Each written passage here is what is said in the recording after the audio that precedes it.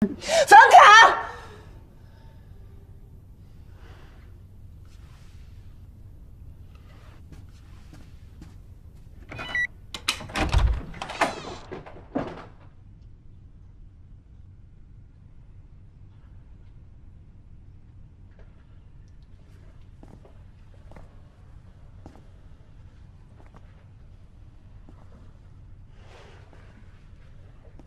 这是他要面对的。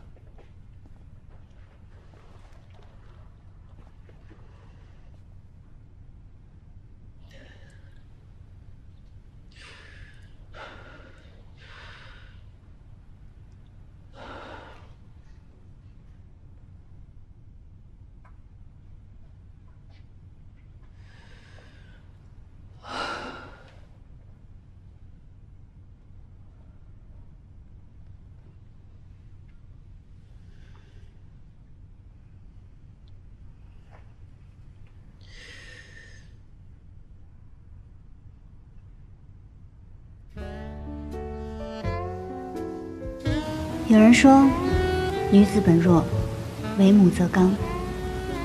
可这又有多少人知道，一个女人成为母亲的当下，也是她最脆弱的时刻。若不是无依无靠、退无可退，却又刺刀见红的时候，谁会用本打算岁月安好的生命，迸发出小宇宙呢？可她成为了母亲，就不得不成为世界上最坚固的堡垒，也拥有了世界上最柔软的心。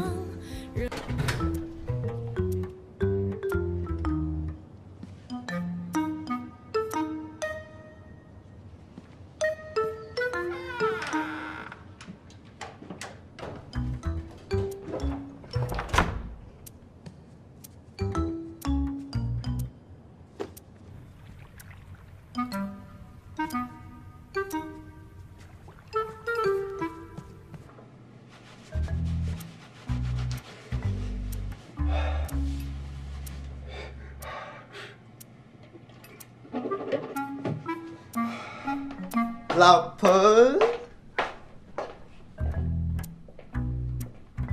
你还不起？不在啊。这不天助我也吗？吓我一跳。你看。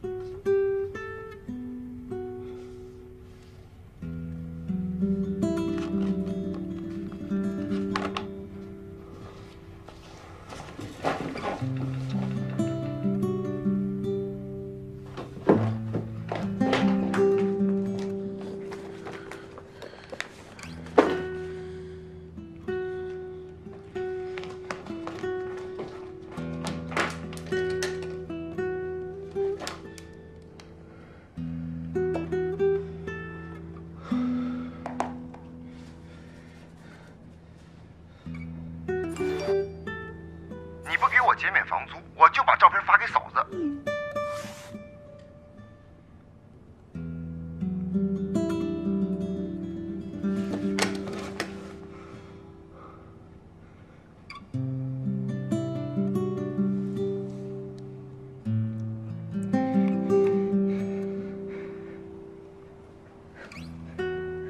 接电话，接电话。您好，您拨打的用户已开通弱化提醒服务。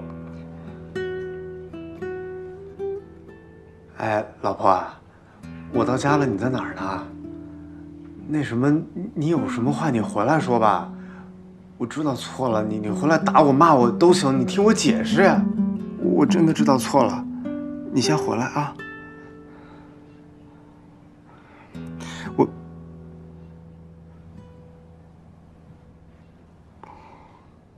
我是被陷害的。昨天我真的是去收租的，那姓胡的他坑我，我什么都不知道，我连怎么进的酒店我都不知道，我能做什么呀？我什么都没做。秦深，我求求你，你相信我，我说的每一句话都是真的。我但凡有一句话说谎，我出门就被车撞死，我被雷劈死。我信你。谢谢，到底是我亲妹妹。梅梅呢？我不知道梅梅在哪。秦师，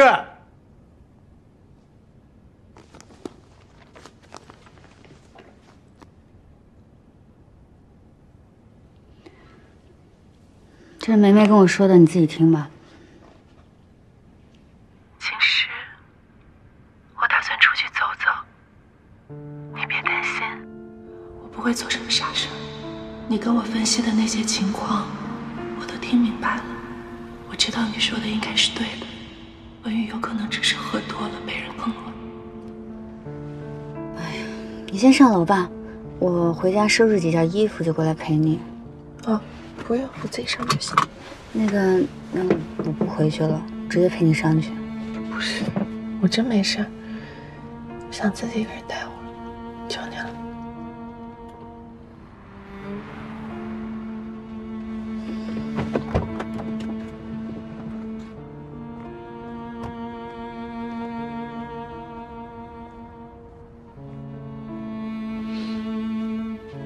我睡不着，躺在床上想了很多。我一次次的原谅，一次次的被背叛，一次次的伤心，又一次次的和好。在这段婚姻里，我究竟留恋着什么？期待着什么？又放不下什么？答案其实很简单，我爱文宇。这种爱成了习惯，成了依赖。当我知道我怀孕的时候，其实我很害怕。我不知道文宇能不能成为一个好父亲，我一点信心都没有。当我站在酒店房间里，这种害怕变成了巨大的恐惧。我不知道我该怎么面对我将要看到的情景。如果他真的出轨了，我要怎么面对这一切？我要怎么一个人去照顾我的孩子？但这并不是最可怕的，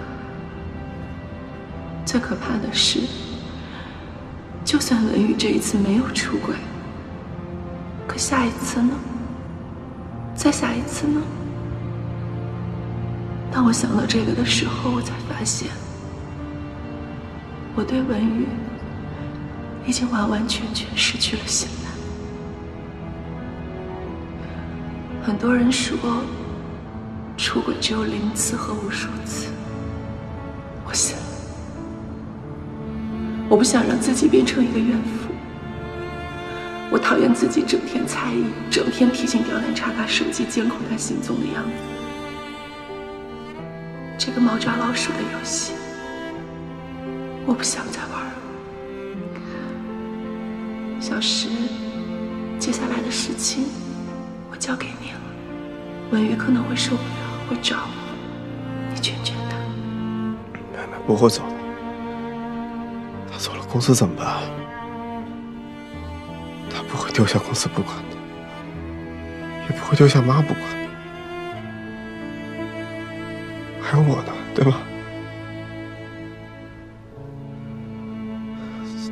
他就是赌气出去走走。君君，你带我去把文宇找过来。秦文宇，我这次真不能帮你。一个彻底心灰意冷的女人，她可以有很多种方式离开。不行，要不是你平时鼓捣梅梅，她不会走的，你负责任。你让我负责？这是你的婚姻，是我一而再再而三让梅梅生气吗？是我天天让你去跟那帮狐朋狗友鬼混的吗？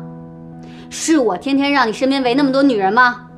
你现在跟我说这种话，就凭你刚才说这句话，你就不配有人帮你。